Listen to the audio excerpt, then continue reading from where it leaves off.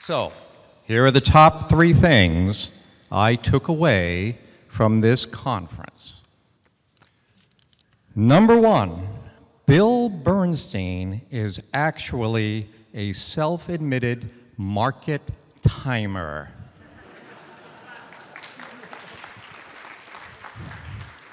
Number 2, my beloved Vanguard Total Market Index Fund is actually actively managed.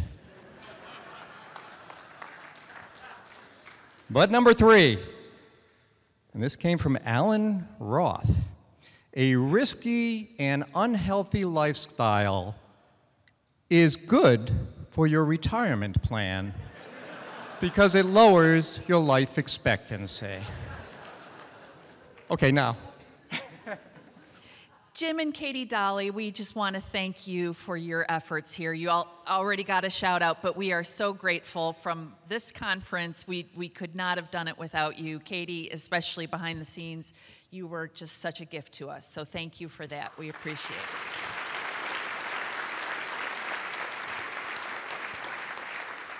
And Jim, of course, is a speaker and creating the curriculum for our University Day. I want to thank our video guys. We have committed to videotaping all of these conferences so that people who can't afford to attend can still view the sessions. So the team from Little Cabin has been here videotaping, and they've also been doing some nice testimonials with some of you where you've been talking about what you've gained from the conference and what you've gained from Bogleheads. We intend to use those to promote future conferences. So thank you to our video team. We really, really appreciate it.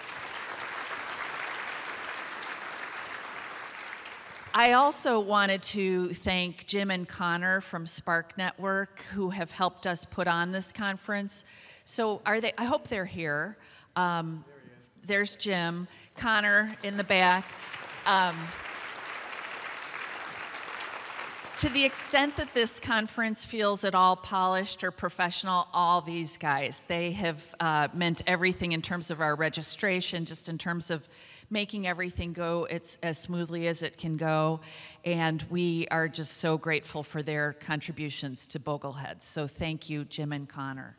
I also wanted to mention a program that's been happening at this conference a little bit behind the scenes, which is that we decided to try to offer scholarships this year to folks who would not be otherwise able to attend the conference. And so this is something that we have been using our own coffers to cover these registrations for people.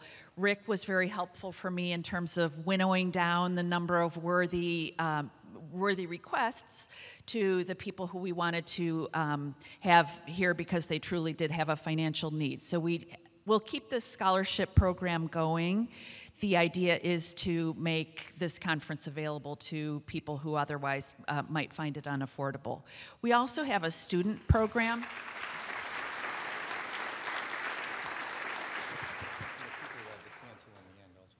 Yes, and one thing I would say is that we also had some people cancel who were ill or had some reason they couldn't make the conference.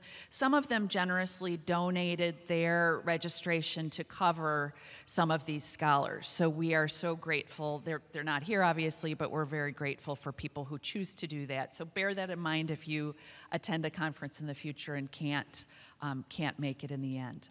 We are also going to continue to invite students to be part of this conference. That'll be something that we will work on in future conferences. We do have, I think, a couple of financial planning students in attendance, but we're going to continue to drive that effort to bring students here. Finally, we want to thank our wonderful volunteers who we could not have this conference without. So please join me in thanking all of the people who volunteered their time. Okay. I have a couple more, too. Okay, I'll get to the end. Speakers, every speaker here no speaker was paid for his or her time. It's on a weekend. We had great speakers, a fabulous lineup, and these are all people who generously volunteered their time.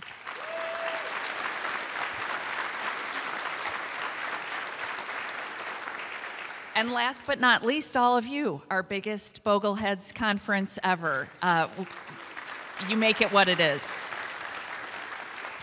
Okay. There is one person who needs to be thanked for the reason why all of you are here, and she is standing right next to me. Christine, thank you. Christine has been the chairman of this conference. She has a full-time job at Morningstar. She is the president of the John C. Bogle Center for the Financial Literacy, and she actually has some sort of a life as well, I think. Do you not? Great job, Christine. Thank you so much, Rick, and thanks to all of you. It's been a super fun effort. It's a nice kind of, my husband calls it my unpaid part-time job, so it's been fun. Now we're going to announce the 2024 conference site. We are so excited to announce, go ahead, cue it. Minneapolis, Twin Cities.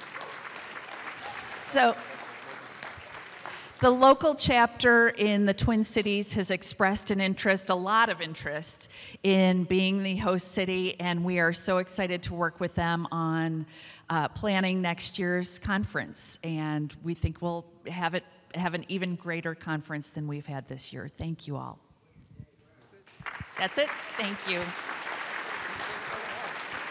Be safe going home.